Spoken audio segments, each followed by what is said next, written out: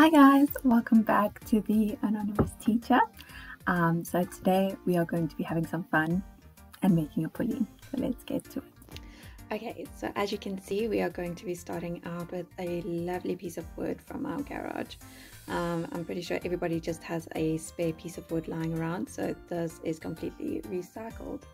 The next thing we are going to need is a hammer, handy hammer. Then we're going to need some string. I'm sure everybody has a few pieces of string. Can be anything as long as it's a little bit thick, so that we will have some support when we make our pulley. The next thing is your basic pencil. This one's nice because it's actually square shaped. The next thing that we're going to need is some U-nails. These are pretty handy and you can get them at any hardware store, but we just had them lying around. Next, you're going to need this handy instrument. It's actually a square ruler so that you will be able to measure straight. Then just a normal ruler. And last but not least, either a pair of scissors or a carpenter's knife.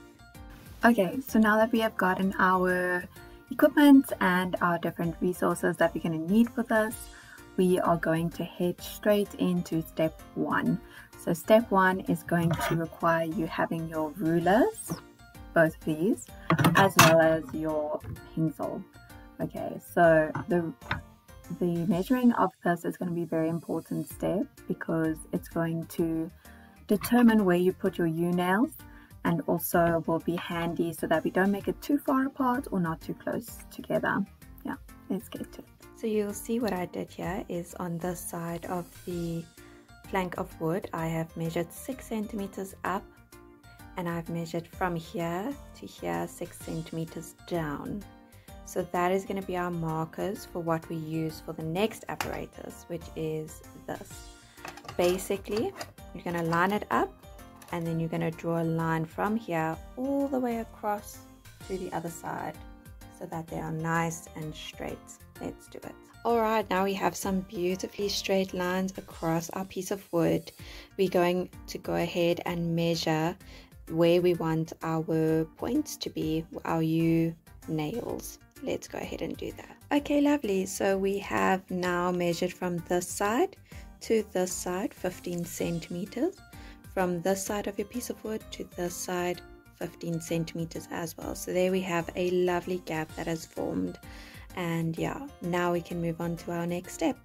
Let's go. Okay, well done guys. If you have tracked so far, we are done with our measuring. Now we are going to move on to the application of our U-nails. Let's do it. Okay, so for this step, you'll see I have laid out the U-nails for you.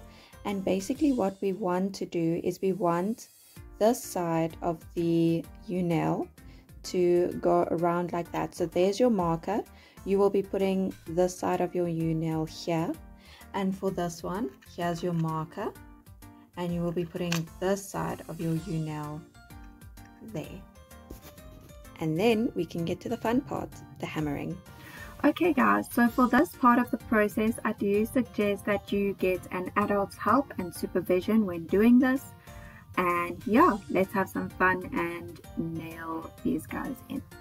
Okay, so what we're going to do is we're going to place it nicely on there. And then you're going to be very careful with your fingers and just simply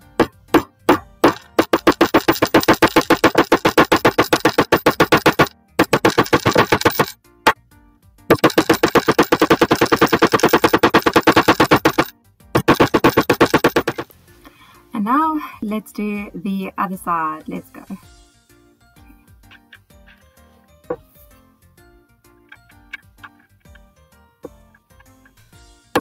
Okay, well done guys. You got the hard part out of the way. Now we are moving on to our string, the measuring specifically of our string and then the cutting of our string. So stay tuned. Okay, awesome. So as you can see, I have actually taken out the string and wrapped it around my pulley system. And this is just to ensure that there is enough string and that we don't run out of string when we are trying to tie the rope around the object that we are trying to pull or pick up. Now for this for this specific case, we're going to try and use my glasses cases to see if we can lift them using the pulley system. So we have to make sure that I have enough string to wrap around this this glasses case. Okay, let's do it. Now basically measured out the string and I've got it where I want it to. Remember, it's always good to leave a little bit extra on the end, just in case you never know, maybe you measured wrong.